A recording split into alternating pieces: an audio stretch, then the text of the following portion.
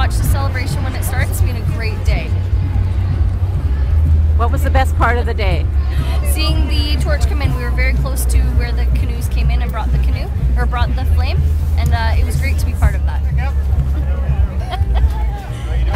I'm Michelle and I'm on the Torch Task Force for Powell River, and it's just been a really exciting day watching the torch come in off of the canoe and seeing them hand it over to John Furlong, like the cauldron, and the first torch being lit and running off on the relay, and just think we get it in Powell River. Day 97. Yay! 96 days to go. Yep. These are Canada's games, but tonight they are Victoria's!